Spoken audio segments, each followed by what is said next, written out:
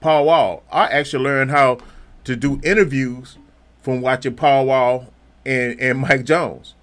Okay. Like I'm not that type of person that like doing interviews at all. You know what I mean? Yeah. And I was on the radio. That's crazy. And that's why we appreciate you coming. Yeah, I learned how to do interviews watching those two. Like with Slim, right?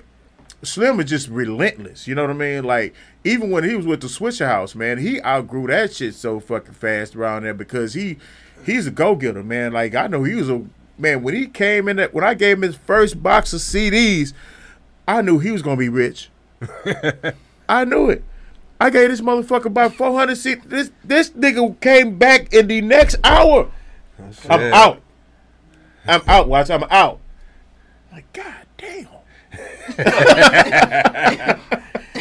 I was there, man. I used to that see nigga that literally shit came back by the next hour, maybe 2 hours without exaggeration. Nigga, watch, I'm out. And this one, he was in high school. High school. You know what I mean? All-Star. 249, man. This nigga was not playing at all, man. I knew this nigga was going to be successful when I gave him his first box of CDs. It was a rap. You know what I mean? Trade with the skating ring on 290. All-Star on 249, man. We used to be out there, man. This nigga was not playing at all. In the front, trunk I mean, this is where we hung out as kids. Remember, you talking about 95, 6, and 7. I'm 14, 15, 16.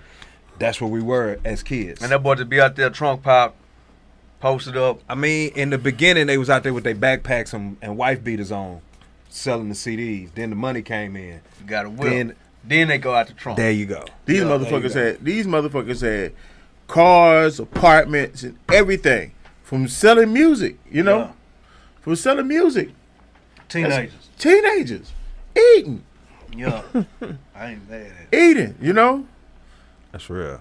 I think it was amazing, man. I think it's cool, man, the fact that, I know I had something to do with changing people's lives, man, around there. Damn. Ain't no telling, man, where everybody else would have been at, We probably, if it wasn't for the Swish House, man, we probably all would have ended up in jail like everybody else. Yeah. Facts. You ever look back at your life and be like, damn, man, is it kind of hard to believe sometimes the things that you accomplished?